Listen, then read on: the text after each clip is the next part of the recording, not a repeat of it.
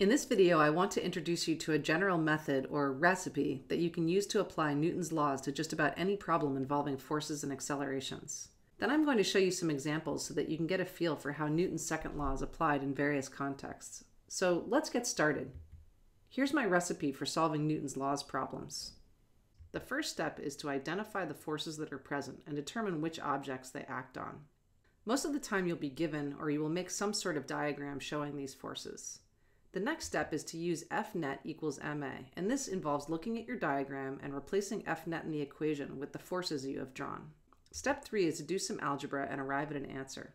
If you follow the method, you'll be able to solve a lot of physics problems.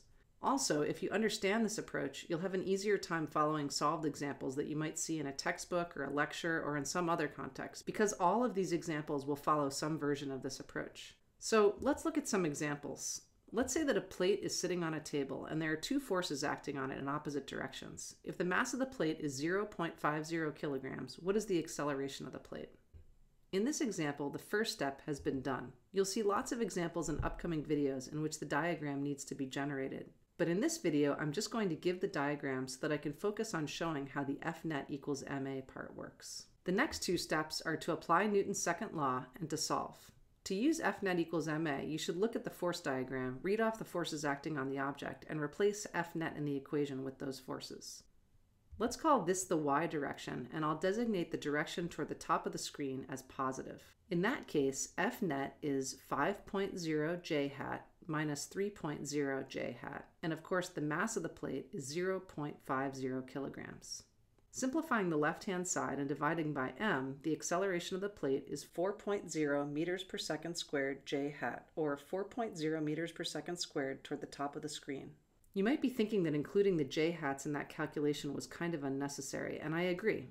Anytime the forces are all along a line, as they are in this example, you can just drop the I hat, j hat, k hat notation. You do need to take the direction of the vectors into account by including the proper signs, as I have done here, but as long as you do that, you can drop the rest of the vector notation. Here's a second example, and this time the plate has four forces acting on it, 2 in the x direction and 2 in the y direction. Let's find the acceleration of the plate. Let me start by drawing some axes so that we can get positive and negative directions squared away. Once again, the forces are already drawn, so step 1 is done, and we can go right on to steps 2 and 3, which are to apply Newton's second law and to solve. For step 2, I need to look at the diagram and replace the F net part of F net equals ma with the forces that are shown on the diagram. The forces in the x direction are negative 3.0 I hat and negative 1.0 I hat. And the forces in the y direction are positive 5.0 j hat and negative 3.0 j hat. I'll set these equal to 0.50 a, and then I'll collect terms and simplify. The acceleration for the plate turns out to be a is equal to negative 8.0 meters per second squared I hat plus 4.0 meters per second squared j hat.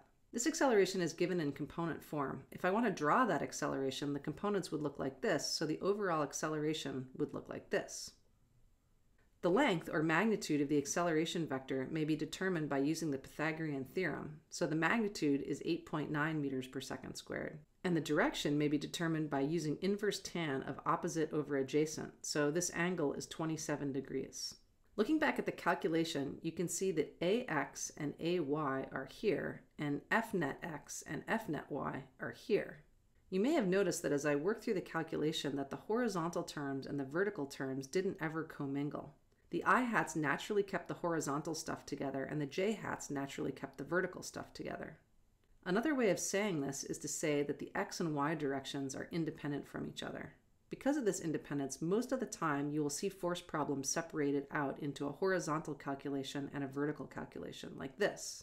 Let me just show you how the rest of the calculation looks with this approach. The horizontal equation turns into minus 3.0 minus 1.0 equals 0.5 ax. And the vertical equation turns into 5.0 minus 3.0 equals 0.50 ay.